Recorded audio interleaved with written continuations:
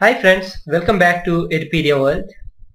Last lecture we started discussing about electrical energy. We saw what is the formulas for electrical energy and electrical power, and we touched upon the SI units of both of them. Today's discussion will continue from where we left in the last lecture, and we'll begin by studying the commercial units of energy, fundamentally of electrical energy. We will see what is known as watt hour and kilowatt hour. We will see their equivalence with Joule. Then we'll see what is the rating of an appliance, how is the rating of an appliance done, and what information can be extracted from that rating. And we'll conclude the lecture by studying what is known as Joule's law of heating. That is, for a given resistance, how much energy is produced in the form of heat energy. We'll see those things in details in today's class. So let's start with today's lecture. Let us now see commercial units which are popularly used for electrical energy. We have seen the basic unit, that is Joule, but the commercial unit is a bit different. The commercial unit of electrical energy uses the idea that the work done or the energy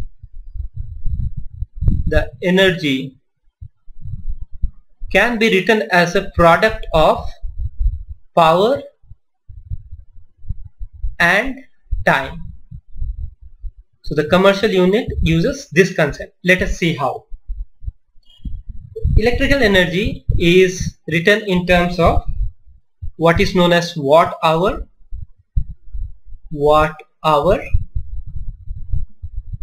WH, or kilowatt hour,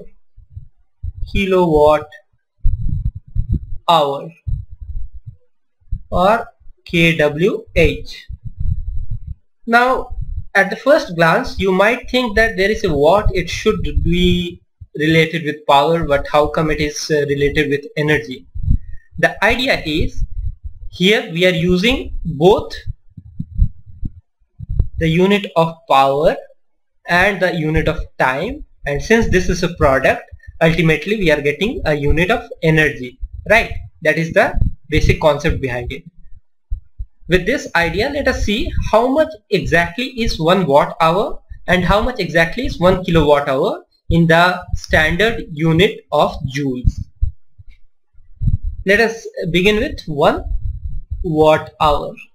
So 1 watt hour can be written as 1 watt multiplied by 1 hour.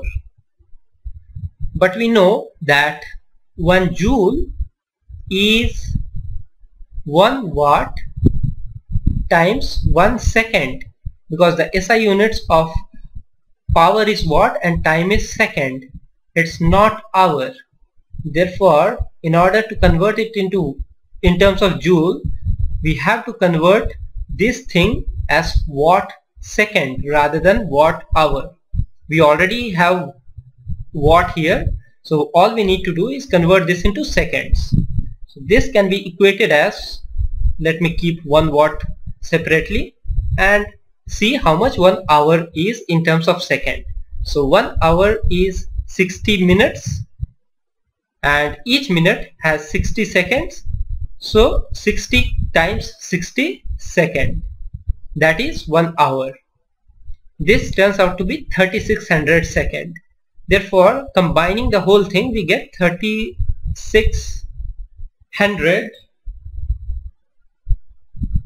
watt times multiplied by second, and watt second is exactly equal to joule. So we can write it as 3600 joule.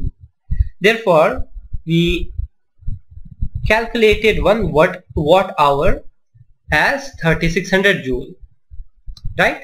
So the electrical commercial unit 1 watt hour is 3600 joule. Now what will be 1 kilowatt hour? 1 kilowatt hour is 1000 watt hour, the kilo, so 1000, and we have already calculated that 1 watt hour is 3600 joule. So this I can write as 3.6 times 10 to the power 3 joule. If I replace this here, then what I get is 10 to the power 3 multiplied by 3.6 times 10 to the power 3, and that turns out to be 3.6 into 10 to the power 6 joule. So 1 kilowatt hour is 3.6 times 10 to the power 6 joule, and 1 watt hour is 3.6 times 10 to the power 3 joule. Fine.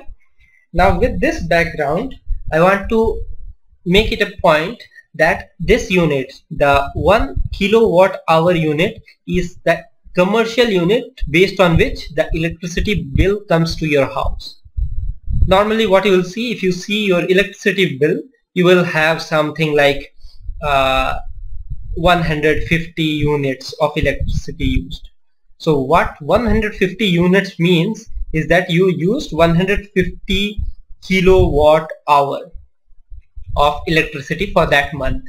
And if one unit costs, let's say rupees 3, just for sake of argument, let's assume that one unit costs 3 rupees. Therefore your bill for the month would be 150 times 3, that is 450 rupees for that particular month.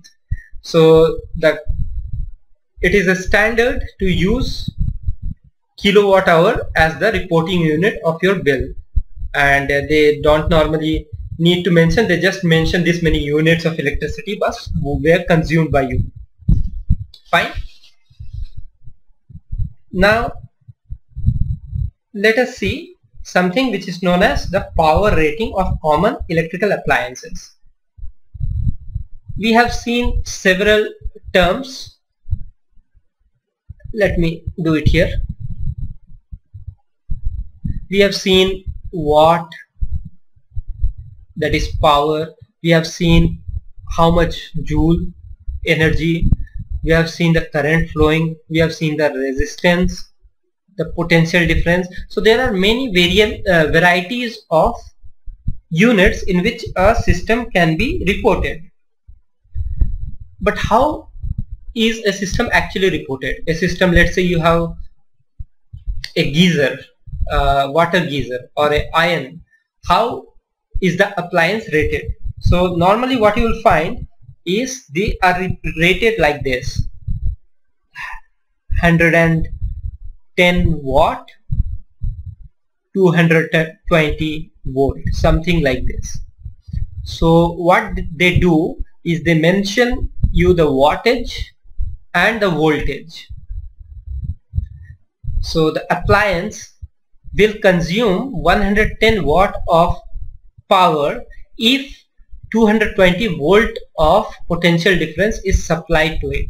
Normally in India, 220 volt is the supply voltage to the house. So if there is no voltage fluctuation, that is the voltage is at 220 volt, then the device will consume 110 watt of energy per second. But say your house voltage fluctuates and let's say it dropped down to 200 volt, then what will happen? Then your power usage by the device will go down. Conversely, if the voltage of your house supply goes higher, let's say 230 volt, then the power consumption by the device will increase. So these are not stagnant, they are correlated. Depending on what is the power voltage supply, the power will vary. But there has to be something which has to be constant, right? So the thing which is constant for a device is its resistance, isn't it? Because the resistance is the material property and the property of the resistor, what is the dimension of the resistor, the length, the area of cross section, as we saw previously. So it really does not depend on what is the voltage that is being supplied by the electrical company. It has to be independent because it depends on the specific component we are looking at. Now if you remember, we have power as VI or I square R or V square by R. So if we use this relation, power is V square upon R, right? Then we can find the resistance. Therefore what we can get is resistance for this particular element will be equal to V square upon P, and that will turn out to be, for calculating the resistance we'll use the standard values, and then we will calculate the 110, we will calculate the resistance for this element. It will turn out to be 440 ohms, and then use this resistance to calculate the power consumption under different voltage supplies. Fine. Also, using this formula we can find out what is the current that flows under the standard condition, right? How can we do that? We can use this. So what will be the current? I will be P by V, and that turns out to be 0.5 amperes. So 0.5 ampere is the current rating for that particular device. Now if the current flowing through the device becomes more than 0.5 due to any reason, maybe the voltage increases or something, then the chances are that the device will have some problem and it will break down.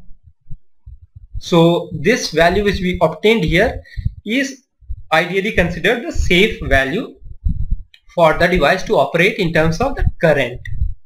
So this is the current rating, if I may say. Fine. So this gives you an idea about how exactly the devices are marked, and using that information how can we find the constants, how can we find what is the ideal current that should be supplied, the voltage that should be supplied. But if in case the voltage supplied is different, then how does that affect our power and every other rating. Okay, let us close today's lecture with one final note, what is known as the heating effect of current. If we use a resistor as a heating element, then how much will it heat? How much heat will be produced by the element? That can be defined by several factors. Let me write heat as H. So that will depend on how much square of how much current is flowing. To begin with, let me write the formulas of energy. Energy is VIT, I square RT, V square by R times T. So for a particular device, the resistance will be constant. Therefore, given the resistance is constant, the heating effect will be proportional to I square. Also, the heating effect will be proportional to resistance. Higher the resistance, higher will be the heat produced. And finally, the heating factor will be proportional to how long we are allowing the electricity to pass through it, or how long is it used as a heating element. So proportional to time. So combining this, again we get the heating factor, or the heat generated by a resistance or a heating element is I square times R times T, which is the same as the energy in terms of IRT. Fine. Now obviously when there is heating, in ideal scenario we will get this, but in real scenario there will be losses of energy which we cannot use to heat. But that will be either given in the question what percentage of heat is lost. If it is not given, we will assume that 100% of heat is utilized to actually heat. Okay, and this is known as Joule's law of heating.